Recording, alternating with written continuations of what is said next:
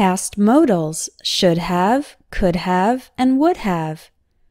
Should have, could have, and would have are sometimes called modals of lost opportunity because they describe situations when we are imagining that the past was different. Before we study those terms in the past, let's review the difference between should, could, and would. The general rule is use should for recommendation or advice. For example, if you want to lose weight, you should eat healthy food. Use could for possibilities. For example, I have the day off tomorrow. Great! We could spend the day at the beach, or we could go shopping. And use would for imagining results. For example, if I were rich, I would buy a boat. The same general rule applies when using should have, could have, and would have for imaginary past situations. Use should have to say that a different action was recommended in the past. If you arrived late to English class, you can say, I should have left my house earlier. If you now regret an argument, you can say, I shouldn't have yelled at you yesterday. I'm sorry. You can also use should have or shouldn't have to tell other people that a different action in the past would have been better. If your son failed a test, you can say, you should have studied. You shouldn't have played video games all weekend.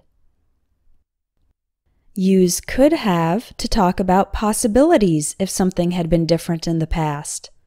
For example, someone who didn't go to college can say, if I had gone to college, I could have gotten a better job. When talking about a gymnast who didn't win a competition, you can say, she could have won the gold medal if she hadn't fallen 3 times.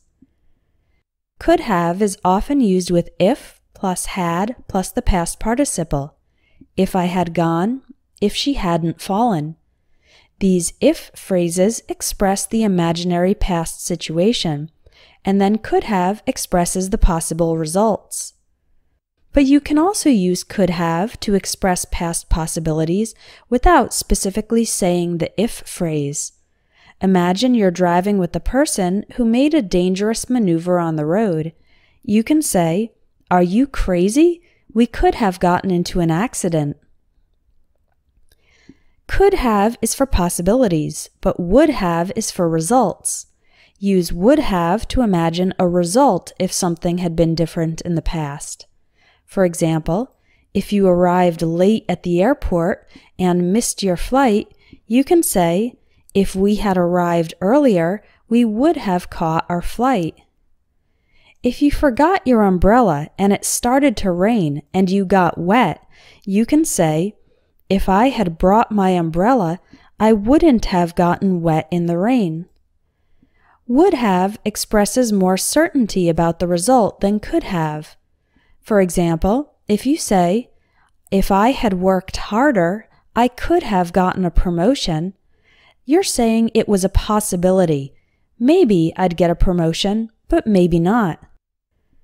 But let's consider a test where you need 70% to pass, and you got a 68.